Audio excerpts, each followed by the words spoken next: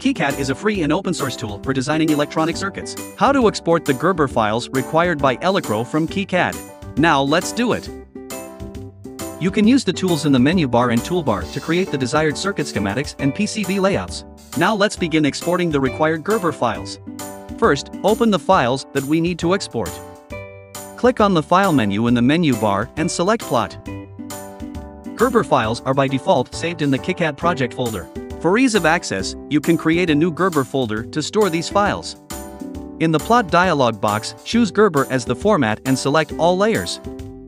Check these options in General Options, and select All in Show.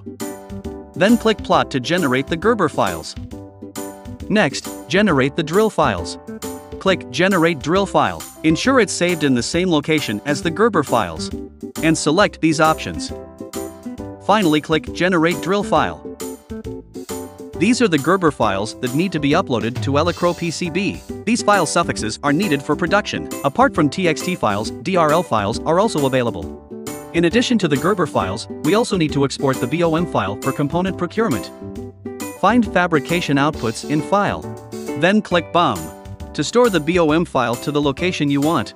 Then click Component Placement. You can create a new placement file to store.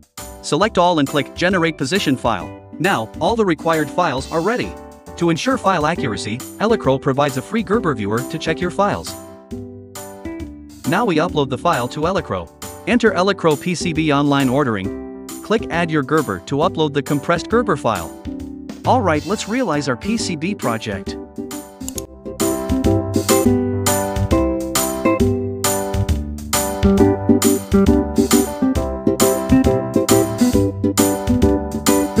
Elecrow one-stop solution for your project.